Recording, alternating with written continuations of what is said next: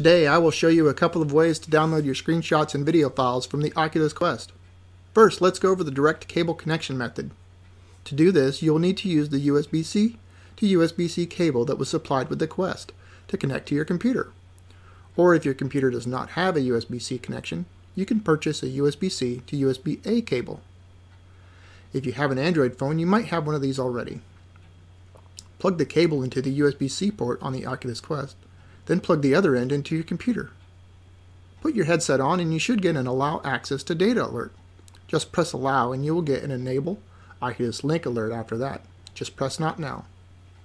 Now you can remove your headset and go back to your computer. Open your File Explorer and look for the Quest folder.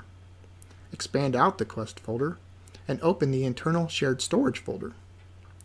Open the Oculus folder and you should see both your screenshots and video shots folder. Open the folder you wish to copy your media from. Right-click on the media you wish to move to your PC, press Copy, then paste it into your desired location. I have an Oculus folder in my Pictures folder that I use, but you can paste them anywhere on your computer. Now you have them on your computer, and they're available to share however you like. Now let's go over the Google Drive method. For the Google Drive method, you're going to go into your Apps and select Browser. Once you bring up your browser, press the Google icon right here, and it's going to bring up your Google page. Here's your Google page. From your Google page, you're going to log in the top right corner if you haven't done so already. After you've logged in, select the Apps icon just to the left of that, and then select Drive. Okay, once it brings you into your Google Drive, you're going to select the three bars in the top left corner. And then you're going to scroll down to the very bottom, and you're going to select Desktop Version.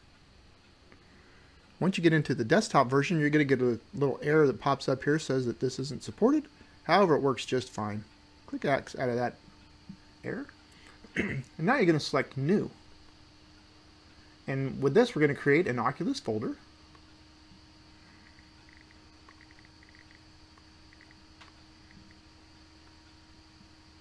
Once we've created an Oculus folder, double click on it to go into the folder. And then select New again. And then you're going to File Upload. And then select the file you'd like to upload. It's going to upload it to your Google Drive. Now that it's on your Google Drive, you can access this file on a computer or a phone, anything that has Google Drive installed.